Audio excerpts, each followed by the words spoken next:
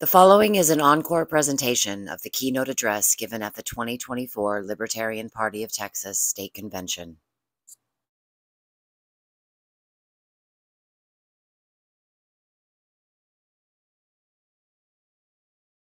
The Free State of Galveston has a nice ring to it, doesn't it? It's the name of an era of history that stretched from 1920 to 1957. It's also the nickname given to the city during this time. The city of Galveston, perched precariously on a 32-mile-long barrier island of the same name. Basically, a glorified sandbar just off the coast of Texas, 50 miles southeast of Houston. Its very existence defied the odds. Then, in the late 19th century, it rose from obscurity to become one of the leading commercial ports in the nation, surpassing even New Orleans.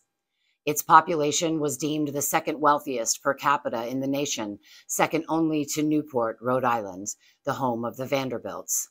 It was also a port of immigration, eclipsing Ellis Island at one point with the amount of immigrants coming to the United States through its harbor.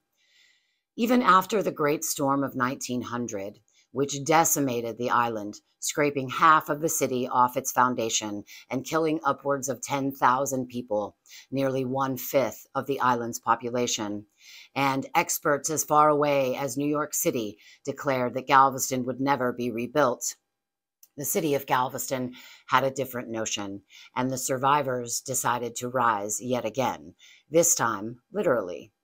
They appointed a board of engineers who oversaw the construction of a 17-foot-high seawall along the city's southern edge, its Gulf shoreline, and then proceeded to elevate the entire southern half of the city an average of 13 feet in what is known as the grade raising. It is still considered one of the most monumental feats of civil engineering ever accomplished in the history of the United States, and it still protects the residents of Galveston, both physically and economically, to this day, more than a century later. So it's only fitting, then, that having conquered Mother Nature, that the city of Galveston would boldly choose as its next adversary an even more formidable foe, the federal government. Beginning with the onset of alcohol prohibition in 1920, Galveston became an established rum row, and soon after launched a moonshining network which distilled tens of thousands of gallons of liquor every month. Pretty soon, gambling was added to the mix. At the center of these efforts were two brothers from Sicily named Salvatore and Rosario Maceo, who invented the concept of the luxury casino with the opening of the Hollywood Dinner Club in 1926. This luxury casino template was then passed on to the Balinese Room, which would become internationally famous. And then it was picked up by the American Mafia and used to make Las Vegas into what it is today. Completing the trifecta of vice was an infamous red light district, which actually predated the Free State of Galveston by 30 years and outlasted it by a decade. I have been researching, writing about, and speaking about this era of history for 12 years now, and it never gets old. But aside from it being an absolutely fascinating story, the real reason it never gets old, the real reason I have such a connection with it, is because it has given me the privilege and the opportunity to, however subtly, promote the message of liberty and to sow seeds of knowledge. But this is the first time I have ever had the opportunity to share these stories with people who need no subtleties. And I am honored to offer this history and its plethora of wisdom with you. So thank you to the Libertarian Party of Texas for having me. Thank you for being here. Most importantly, thank you for your commitment to liberty. This is the leading edge. And I don't just mean the leading edge of politics. This is the leading edge of society, the leading edge of thought. Ideas are the fuel of our future, both as individuals and as a nation. And who knows if any of the positive ideas that we libertarians seek to implement will even happen in our lifetime. But if being an historian has taught me anything, it's that I want to live firm in the knowledge that posterity will find me on the right side of history. I also learned that this is not always the easiest path, but it is the path you and I have chosen, and I could not be prouder to walk alongside you. 6 years ago, I did the Freedom Trail in Boston for the first time. The whole thing, even the really far away part at the end, all the way across that long metal bridge. And by that time, it had actually started raining on us. So it was a really long, slippery metal bridge. And every stop on the trail, had some sort of significance to me at the time. But there was one part in particular that proved the most indelible, and that was the old State House. I remember standing at the corner of Devonshire and State Streets, staring up at this relatively modest two-story red brick building with its little bell tower, and it appeared to me as this strange optical illusion. This quaint little two-story building should have been dwarfed by all the skyscrapers that now surround it. It should have seemed tiny in comparison to these monuments to modernism, but it didn't seem small to me at all. In fact, it felt like the biggest, most beautiful building that I had ever seen in my life. I was captivated. Of course, I was staring at the balcony where the Declaration of Independence had been read for the very first time. And as I stood there pondering that moment, suddenly out of nowhere, tears just started streaming down my face. And it was so overcome, and I had no idea why, but I did know that it was not the first time that the founding of our nation had affected me so profoundly. And it's experiences like these that have led me to determine that the only explanation for this innate sense of liberty and justice that all of us share is quite simply that we are all reincarnated rebels. Who knows? Some of us may have signed the Declaration. Some of us may have just been simple farmers who, for whatever reason, decided that the cause of liberty was worth our lives. And even if you don't believe in that sort of thing, my point is that libertarianism did not originate, nor does it exist merely as a political philosophy, and certainly not one or two that is blinded by its own arrogant conviction. Libertarianism transcends politics. I know for me, and I'm sure the same is true for many of you, I developed a so-called libertarian belief system before I had even heard the word libertarian. Libertarianism found me, not the other way around. And it was like the mothership calling me home. It was a far different feeling from having a distorted lens thrust upon me like I did when I was growing up. This is an ethos that we chose, not because of the way we were raised, not because of where we grew up or what our parents believed, but because each of us, through our own individual life experience, and most importantly, through critical thinking, made the conscious determination that, however glorious in its inception, our political system, which was crafted so elegantly that it has been able to correct the blind spots of the very men who wrote it, has now been weaponized and turned against the very people that it was meant to uplift. Then we made the conscious decision to defy that standard, to rebel, and to question. The French philosopher Henri Bergson called it a spiritual immune system. But whatever that part of us that instinctually leads towards liberty is so beautiful, because it means that even if we aren't born leaders or organizers like all of the extraordinary people who put together the convention, that every interaction we have, every day we exist, provides us a platform, not to share the message with words necessarily, but to simply live it. Because it's not just who we vote for, right? It's who we are. And sure, maybe people on each side of the aisle could try to claim the same for themselves, but that's only because they have somehow managed to fuse a singular belief system onto a political party. That is much different than the two being inseparable. Being a libertarian, it's approaching everything from a place of tolerance and understanding, even if we don't agree with it. It's the way we do business. It's in the way we choose with whom to do business. And by that, I mean that we don't discriminate. It's in the way that we respond to injustice or jury duty notifications. Sometimes, as in my case, it even drives your decision on which books you're going to write. I first learned of the Free State of Galveston back in 2012. Fittingly, it was around the exact same time that I discovered I was a libertarian. And when I first started my research, all I had was this generic narrative that had been passed down by mainlanders for decades. And that narrative was that the Maceo brothers were gangsters and thugs, that the family was part of the American mafia. And there was an interesting dichotomy to this story because on one hand, no one was talking about it unprompted. There were no monuments, no museums, no history tours. And this, keep in mind, is in a town whose history is a crucial part of our economic and cultural foundation. But the reason that nobody was talking about it is because that was, on the other hand, whenever anyone did talk about it, this story of who the Maceos were had become so pervasive that, that was the perspective that most people who claimed to be Galveston historians shared. But then something interesting began happening. I stopped listening to so-called scholars or historians, and I started talking to locals whose family had lived on the island for generations. And slowly a new story began to emerge. The Maceos were revered. The Maceos had done something for Galveston that no one had ever been able to do.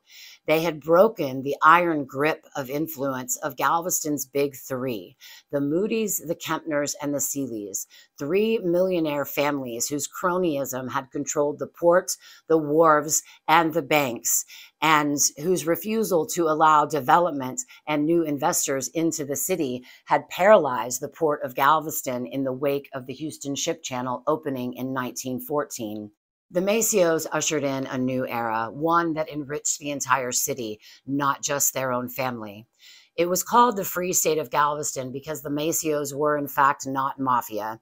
They did not extort people at the end of sawed-off shotguns. They did not rule by violence or coercion. They were entertainers with boundless creativity. They were brilliant businessmen, avid advocates for their community, and generous philanthropists. More than anything, they were ahead of their time in understanding that vices are not crimes. They willingly staked their entire fortunes on their right to be free, to operate businesses that were not harming anyone. In fact, it was quite the opposite. Hundreds of businesses proliferated in Galveston on top of the Maceo empire: restaurants, boutiques, hotels, entertainment venues. And as far as the casino industry went, remember those 40 casinos I mentioned? Only a handful of those were owned and operated by the Maceo family. They opted for an unsurprisingly successful laissez-faire approach. And instead of squashing the competition, they just raised the bar, each luxury casino more opulent than the last. They set the pace, and everyone else had to keep up. This didn't only apply to ambiance and decorations. This meant that if the Maceos didn't rig the deck, no one rigged the deck. If the Maceos didn't rig slot machines, no one rigged slot machines. The entire town benefited from the Maceo empire, but it thrived because of their leadership. The Maceos did not even have to bribe local officials because the residents of Galveston were only electing people who were complicit. And gladly so, because the Maceos made their job easier too. Galveston had not only become a place of luxury and sophistication, it was peaceful. The Maceos created their own private security force that protected, not punished, and it certainly didn't waste time trolling for revenue. This, combined with the philanthropy and economic stimulus provided by the Maceos, meant that unemployment and street crime rates were practically zero. Police officers are documented as having little more to do than deal with drunk people. During the Great Depression and World War II, the town's economic stability was completely buffered. At the same time, a 5-block stretch of Post Office Street just west of downtown Galveston was another economic catalyst. This was the red light district, and during its peak employed over 1,000 women at a time. It also accounted for a whopping 2% of the city's economy, which is a massive number considering not only the size of the city's economy at that time, but also the fact that almost all of these brothels were women-owned businesses during a time when I don't even think the term women-owned business even existed. Remarkably, the red light district also caused the rate of sexual assault to plummet. There was even an 8-year stretch without one documented case of rape.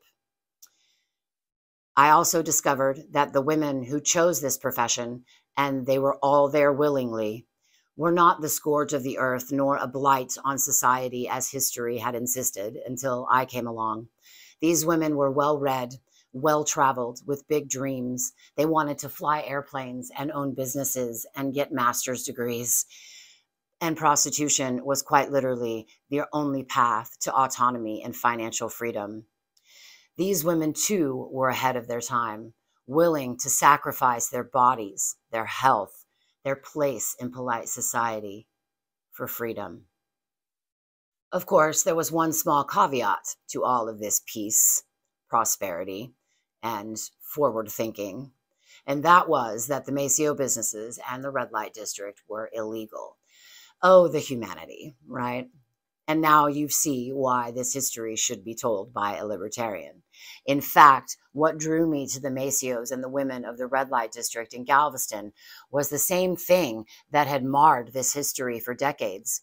They unapologetically defied federal and state law, and the result was peace and prosperity.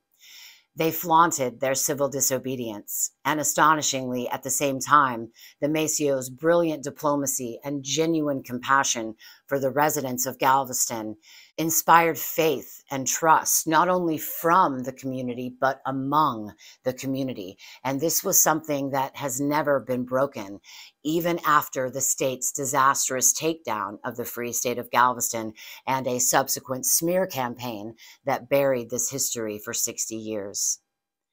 These were not good people. These were the best people. And breaking the law had absolutely nothing to do with it.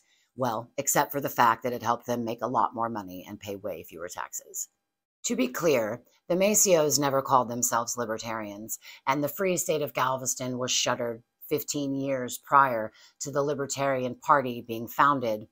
But the more that I researched this history, the more determined I became to elevate it out of merely the annals of Galveston history or even Texas history to a place in American history. Because as far as I know, the Free State of Galveston is the only pure microcosmic actualization of libertarian philosophies outside of our founding. And there is a huge lesson in that, not just for us as libertarians, but for our nation, because people call us idealists, right? They say that our version of a free and peaceful society is an airy-fairy pipe dream, but the Maceos proved it could be done. Man's reach must exceed his grasp, else what is heaven for? I wanted to redefine the Maceo legacy and that of the Galveston's red light district, and doing so gave me the rare opportunity to starkly examine subjects that I believe are crucial to the reclamation of our country and crucial to our party as well. This history is a pointed commentary on issues such as the peril of prohibition and government overreach, absolute bodily autonomy, and the slippery slope of legislating morality, as well as what I believe is most important, a far-reaching misperception of the true nature of morality. Prohibition, of course, is the overarching theme among all these issues, as well as, of course, the lessons that alcohol prohibition taught us more than 100 years ago that apparently we still have not learned. And I am thrilled to be speaking to people who need no further explanation of that surface issue of prohibition.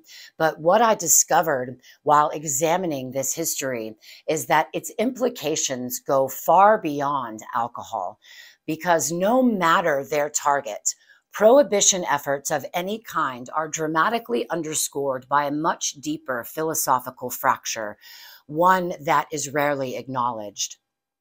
So immediately underlying the issue of prohibition are these matters of ceasing to legislate morality and acquiescence to the fact that vices are not crimes just because one group of people thinks that they are immoral, right? But underneath these aspects is a fundamental misunderstanding of morality itself. It's a misunderstanding that is not only glaringly obvious on a national scale, but one that I believe is endangering our movement. So on August 24th, 1933, this was the night before Texans would vote to repeal alcohol prohibition in the state. Congressman Joe Eagle of Houston addressed a crowd of 1,500 Galveston residents. There are two classes of law, he explained, natural and artificial. We all know instinctively that murder and robbery and certain other things are wrong. But conscience doesn't tell me that it is wrong to smoke a cigarette or take a chew of tobacco or drink a glass of beer. Laws against such things are artificial and unnatural. Juries won't convict and judges won't sentence men for their violation. End quote. Well, thanks to the advent of the for-profit prison industry, that last part has not really aged very well, right? But that's kind of the point. Today, juries do convict, judges do sentence for victimless crimes. And to me, this shows how far we have strayed from the true actualization of freedom in our country. Instead, we appear to be going backwards. My hope, however, is that we are going backwards like a rubber band, eventually being pulled, and eventually we will, shoot off in the right direction. So, two classes of law. In other words, two types of morality. In this case, these two words, law and morality, are pretty much interchangeable because not only can morality be defined as a formal system of rules, but also consider how often people think something should be illegal just because they think that it's immoral. So natural morality and artificial morality, although I do also prefer here to use the term man-made as opposed to artificial. Artificial connotates a sort of qualitative judgment, if you will, and I certainly deny no one their moral code as long as, of course, it includes natural morality. Natural morality. It is wrong to hurt people and take their stuff. Likewise, it is right to defend ourselves. That sounds familiar to a libertarian, right? We are all born knowing these things, because we are also born knowing that we are free. Freedom is our birthright, right? And so that means that everyone else must be born free too, which by transitive property means that my rights end where another person's freedom begins. And by the way, if you think that I'm giving way too much credit to little newborn baby brains, just remember this the next time you ask your 4-year-old niece to set up your iPad, okay? We think that we are here to teach them, but really, they are here to teach us. And personally, I also believe that we are born with an innate respect for nature and animals and the earth. And it's important to note here that any deviation from this basic natural moral code that is inscribed on our souls is solely because of outside influence, whether parental, societal, or circumstantial. So, now, having established fully the boundaries of natural morality, we must next classify anything else considered a, quote, moral code underneath the category of man-made morality. Even if it is thought to have originated from a divine source, the interpretation of it is entirely human. If it weren't, there would only be one religion in the entire world. If it weren't, we would be born knowing it. So what happens is that most people have automatically just lumped these two facets of morality together. And then the accepted definition of morality has now defaulted to what is actually a version of man-made morality. And unwittingly, the natural facet of morality has been totally absorbed and it has gone unrecognized as an independent system, which it very much is. And when that happens, people mistakenly determine that a person can only be moral if they are religious. And this is a perilous mindset for anyone to have, but especially a libertarian, because I believe it is in direct opposition to our libertarian philosophy. Instead, we must recognize that concepts like divinity and faith are not exclusive to religion, and neither is morality. So then, libertarianism maintains that the government's only purview is the protection of our innate rights as human beings. In other words, its only purview is within the realm of natural morality. Man-made morality is off limits, no matter how deep one's convictions run, no matter what a religious text says or how much the legal code protests. When we say it is wrong to legislate morality, this is what we are talking about, not natural morality, but rather anything based on a personal belief system, because that is inherently subjective and thereby disqualified from underpinning the rule of law in a free society. Thus, as libertarians, our ideology then, by definition, is pretty black and white, right? We stand for absolute freedom, regardless of our personal beliefs, or we do not. There is no middle ground. There's no room for speculation. There's no room for dogma, whether religious or legal. Right? But therein also lies the challenge, because despite the clear black and white boundaries of this philosophical definition, the execution of it in our personal lives and within the challenges facing our country requires us to exist wholly and unapologetically in the gray. Take, for instance, the issue of bodily autonomy. Whether or not a person is allowed complete agency over their body is most certainly a black and white issue. There are no exceptions within the scope of absolute freedom. But the tripping point and the difficulty that some seem to face is in the implementation of bodily autonomy, right? We want to keep making exceptions, and there are no exceptions, because to truly engage that belief, that truth of bodily autonomy, we must exist in the gray areas, whether it is sex work or abortion or sexual preference or activity or expression or drug use or even marriage. I think marriage is a bodily autonomy issue, because if we have agency over our bodies, then we have the choice as adults to commit that body, whether it's physically or emotionally or both, to another person. And so for our personal integrity, yes, we must make choices in our personal lives that adhere to our values. But as libertarians, we must also be okay with allowing everyone else to adhere to theirs. Legislation, again, cannot be based on the subjective. It cannot be based on any singular set of man-made values. The only place the government has in such matters is no place. Now, the gray area is a really hard place to exist for most people. If it weren't, we would have had the Libertarian Party of Texas convention in AT&T Stadium in Dallas. And someday we will, because the reward is incalculable. The reward is peace and harmony. And I would also like to reiterate once again that relishing this wonderful amalgamation of diverse thoughts and beliefs within the gray area does not mean that we have to approve or affirm anyone else's choices with which we disagree. There were dozens of churches with active congregations during the Free State era in Galveston, but they chose not to ignore the truth staring them right in the face, that their rules were not as important as their community's success. I am reminded here of the real definition of unconditional love. Unconditional love is not forcing yourself to feel love while you're looking at something that you don't like or that you don't agree with, or forcing yourself to love something that is against your values. Unconditional love is the ability to maintain love in your heart, to maintain being a loving person, even if you are looking at something that you don't like. As libertarians, we do not have to cast a blanket of personal approval over people's choices with which we do not agree.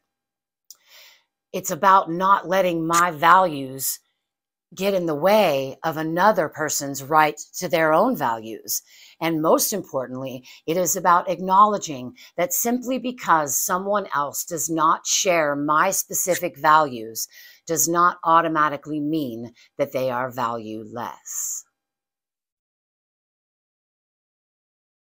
Both in our country and in our party, we must cease allowing blind adherence to man-made law subvert the superiority of natural law. And we do that by openly recognizing the infallibility of man-made law. For instance, the only arguments against the decriminalization of sex work are on so-called moral grounds, right? But if you ask me, refusing to take action that is proven to protect women from sexual assault and sex trafficking, i.e., assaults on their natural rights, is a far more egregious transgression. Libertarians must apply this gray lens to every issue confronting us now. And if we err, let us always and only err on the side of natural morality, or even better, on the side of eliminating government interference altogether. I read once that real revolution is the evolution of consciousness. I love that, right? And it harkens back to what I said earlier about this libertarianism being the leading edge, because this highly evolved way of thinking is the essence of libertarianism. And if we don't preserve that and cherish that and promote that and serve that essence, we fail. We fail in our mission to take over the world and leave everyone alone. And that mission is not as far out of reach as it may seem, because have you ever thought about how consciousness evolves? Like, how does that actually happen? At the individual level. Change happens not when a group of people storms in and beats other people over the head with the one way that they believe is the right way to live life. Change happens when an individual changes their mind, just like you did, and just like I did, and then another, and another, and another. And lucky for us, we are the party of individuals. So what better advantage do we need than that one-on-one connection? However, we must also remember that our job is not to persuade those so entrenched in doctrine, whether religious, legal, or scientific, that their minds cannot be changed. Because words really don't teach. Only life experience teaches. But the good news is that there are masses of people who are finally learning from their experiences with our modern government. Independent voters are now the largest block of the population. So our job is not to convert people from the right or left. Our job is to stand as beacons of liberty and justice for all those people who have already found their way to the path of knowledge. We must be ready for the people looking for answers, not distracted by the ones looking for arguments. This is vital because we must distinguish ourselves from those groups who brazenly exploit the word liberty. We are the last line of defense between those expanding minds and the groups who brand themselves with the badge patriot while promoting authoritarian principles.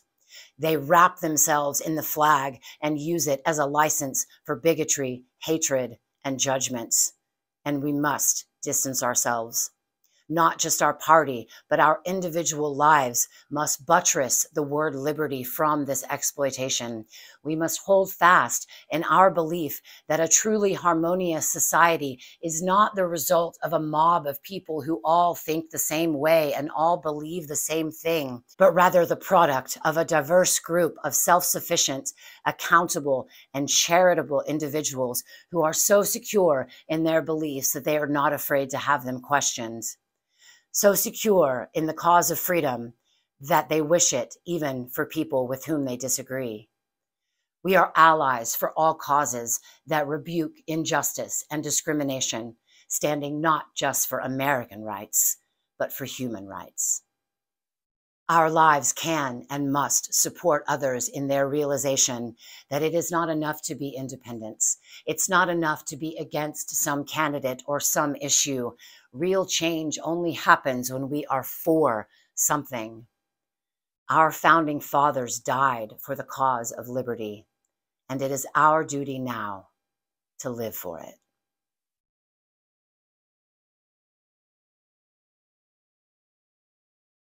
I would like to add one short thing.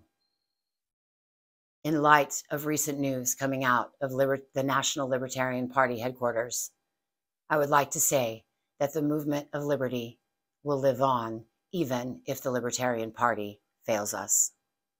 Thank you.